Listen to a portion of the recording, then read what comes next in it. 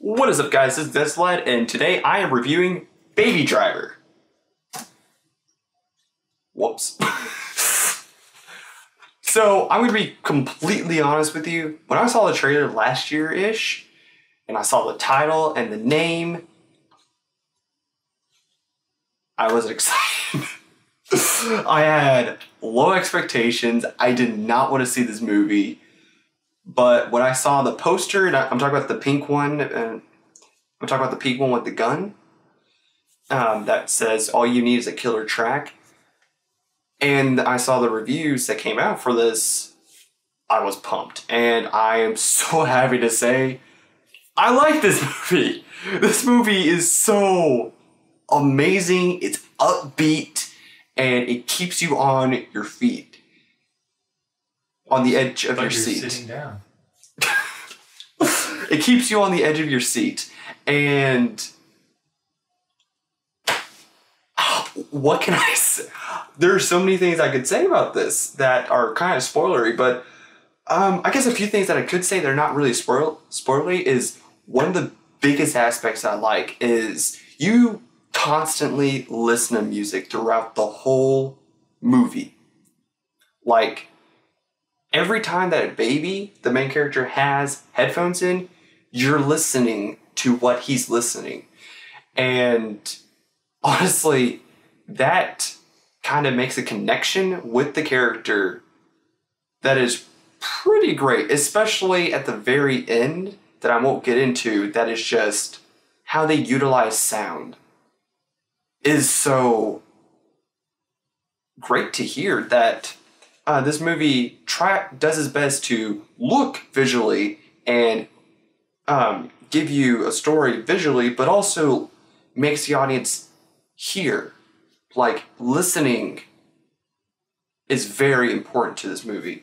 I did hear a little criticism from a Chris Stuckman review about the dating of Deborah, and I do have to agree with a few of my friends that it was a little rushed, but there's a very middle sequence that the mood and the tone changes from what is established in the very beginning.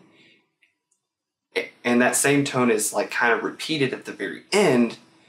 And then there's this little mid-tone that is off. And at first I didn't like it.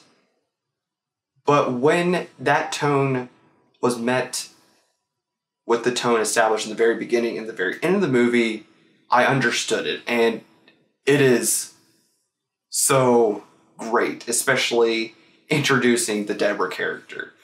And although the romance is rushed, it felt real. It wasn't like Star Wars Episode 2 Anakin Padme romance that is just like, ugh. It actually felt real. You actually feel what Baby is feeling.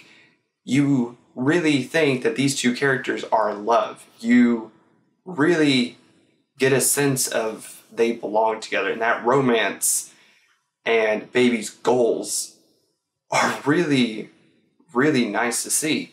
So I have to give this movie a really high rating.